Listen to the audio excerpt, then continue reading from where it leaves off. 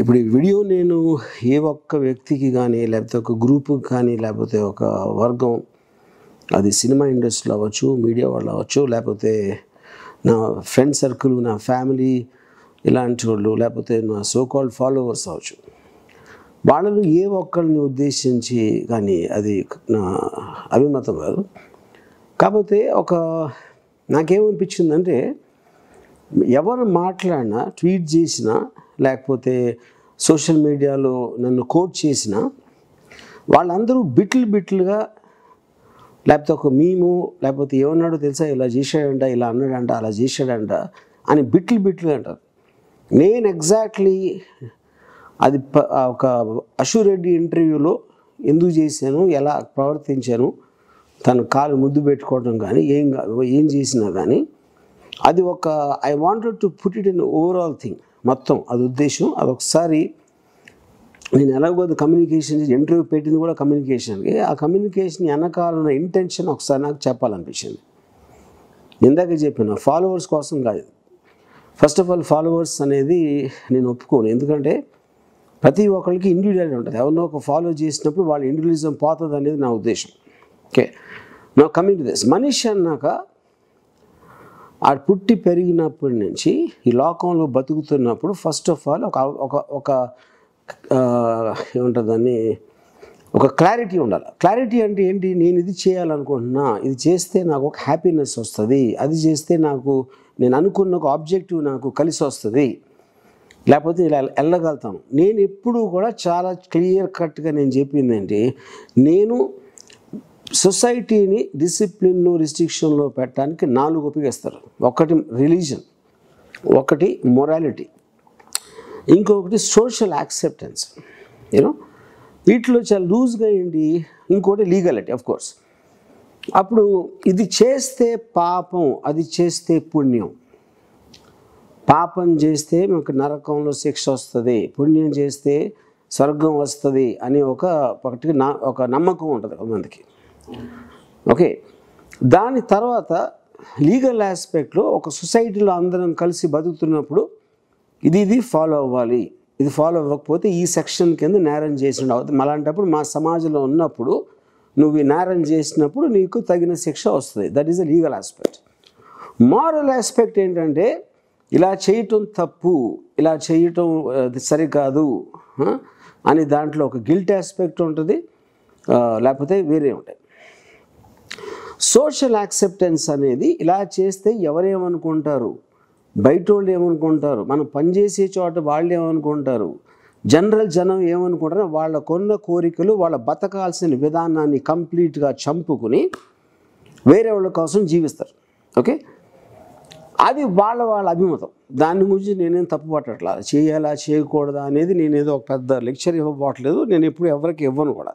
So ఇప్పుడు ఒక particular point of ఆస్పెక్ట్లో clarity అనేది, ఇప్పుడు నేను దేవుని నమ్మను, అందుకని ఆ ఆస్పెక్ట్లో నేను రిలీజియన్ ఏం చెప్తుంది, దేవుడు ఏం చెప్తున్నాడు అనేది నేను పట్టించుకోను. అందుకు చాలా క్లియర్ కట్గా నా ఫస్ట్ శివ సినిమా రిలీజ్ అవ్వకముందు నుంచి చెప్తా వస్తున్న విషయం. మొరాలిటీని నేను పట్టించుకోను, సోషల్ ఆస్పెక్ట్స్ అసలు పట్టించుకోను. ఎందుకంటే నాకేమి ఫీలింగ్ వస్తుందంటే, పక్కోడికి తెలిసే అవకాశం లేదు. ఇంగ్లీష్లో ఒక లైన్ ఉంది, you have to be in the other person shoes to know what he's feeling అని. ఓకే, అప్పుడు నేను ఇంకొకళ్ళని, ఫ్రీడమ్ అనేది ఎక్కడ ఉంటుంది, మీరు మాట్లాడుతున్న, కమ్యూనికేట్ చేస్తున్న వాళ్ళతోటి, వాళ్ళకి మీరు చేసేది ప్రాబ్లం లేకపోతే ఇంకెవరికి ప్రాబ్లం ఉన్నా ఐ డోంట్ కేర్. సో అప్పుడు పబ్లిక్ ప్లాట్ఫామ్ మీదకి ఎందుకు వచ్చిందని మీరు అడిగితే, ట్విట్టర్ అనేది ఇట్స్ ఎ పర్సనల్ కమ్యూనికేషన్. నన్ను ఇష్టపడి ఫాలో అయ్యేవాళ్ళు, లేకపోతే లేకపోతే ఊరికని క్యూరియాసిటీతో ఫాలో అవ్వచ్చు. నేను చేసినవి కానీ, చెప్పినవి కానీ, పెట్టిన వీడియోలు కానీ ఆఫెండ్ అయితే 1 సెకండ్లో లాగౌట్ అవ్వచ్చు ఆ అకౌంట్ నుంచి. దాన్ని నేను పట్టుకుని కూర్చోలేదు. ఓకే, సెకండ్ పాయింట్ ఏంటంటే, ఇప్పుడు ఇదే వేరే మీడియాలో వచ్చింది, వేరే ఛానల్స్లో వచ్చింది, మీమ్స్లో వచ్చింది అంటే వాళ్ళు చేస్తుంది, వాళ్ళకి వాళ్ళ ఫాలోవర్సే ఉంటారు, అందరూ నా ఫాలోవర్స్ కాదండి. ఓకే, ఇప్పుడు మూడోదండి, నాకు Ashu Reddy, that is what is called in the wider aspect consenting adults. Consenting adult ఒక పర్టికులర్ ఏజ్ దాటిన తర్వాత తనకు ఒక ఇండివిజువాలిటీ ఉంటుంది, నాకు ఒక ఇండివిజువాలిటీ ఉంటుంది. మేమిద్దరం మా ఇద్దరికి ఒకళ్ళకొకళ్ళ అభ్యంతరం లేకుండా చేసిన కాన్వర్జేషను, అది ఆ చేష్టలు అన్నీ మా ఇద్దరి మధ్యన. మిగతా వాళ్ళు చూడొచ్చు, చూడకపోవచ్చు, ఏమన్నా అనుకోవచ్చు. ఓకే. ఇంకొక పాయింట్ ఏంటంటే ఇక్కడ దీంట్లో ఒక మనం లైఫ్లో చేస్తున్నప్పుడు ఒకటేమో మనం చేసే కష్టం ఉంటుంది. కష్టం అంటే అనేది పని, ఏదో ప్రొఫెషన్ అవుతుంది, ఏదో ఎక్స్ అవుతుంది. ఇంకోటి ఏంటంటే ఒక ఎంటర్టైన్మెంట్ ఉంటుంది. ఎంటర్టైన్మెంట్ కోసం ఏం చేస్తారు ప్రజలు లైఫ్లో? జస్ట్ పని కాదు, ఎంటర్టైన్మెంట్ కూడా ముఖ్యం. మనం హ్యాపీగా ఉండాలి. ఎవరో క్లబ్కి వెళ్ళొచ్చు, ఎవరో ప్యాకెట్ ఆడచ్చు, ఇంకోళ్ళు ఎవరో స్పోర్ట్స్ ఆడచ్చు, ఇంకోళ్ళు ఎవరు ఏదో చేయొచ్చు. వాళ్ళందరికీ వాళ్ళ సెన్సిబిలిటీ ప్రకారం, టేస్ట్ ప్రకారం వాళ్ళు ఒక్కొక్కటి చూస్ చేసుకుంటారు. దాంట్లో నేను చూస్ చేసుకున్నది ఒక అందమైన అమ్మాయితో ఇలాంటి కాన్వర్జేషన్ చేయటం. అంటే అదొక్కటే అని కాదు, one of the main things నాకు అది. దాంట్లో అభ్యంతరం ఉండటానికి కేవలం ఇద్దరికే ఉండాలి. ఎవరు ఇద్దరంటే నేను, గ్రూప్ అవ్వచ్చు, కానీ అందరం కలిసి ఒకే తాటి మీద we decided to do that, and no one has any business to. అంటే సింపుల్ పాయింట్, మీకు ఇష్టం లేకపోతే చూడటం మానేయండి అంతే. మీ వేరే పనులు లేవా? ఓకే, మీకు ఇలాంటిది నచ్చదు, ఓకే చూడొద్దు, అంతే, అయిపోయింది. ఇంకోటి ఏంటి, చూడనప్పుడు ఇందాక నేను ఆల్రెడీ ఎక్స్ప్లెయిన్ చేశాను, మీడియాలో పెడితే ఏంటి అని, ఎందుకు అవుతుంది, ఎలా అవుతుంది అని చూసాను. అది కూడా చూడటం మానేయండి. ఎందుకు చూడాలి? అప్పుడు వరల్డ్లో కానీ, భారతదేశంలో కానీ, రాష్ట్రంలో కానీ, మీ ఫ్రెండ్స్ సర్కిల్లో కానీ, మీ ఫ్యామిలీలో కానీ మీకు నచ్చని 100,000 జరుగుతూ ఉంటాయి. అన్నిటిని మీరు ఆపేస్తారా? నేను కేవలం ఏ మాత్రం దాచుకోకుండా exactly what I feel I will do, what I say, what I feel I will say. It's a point. I believe in the fundamental tenets of Ayn Rand's objectivism.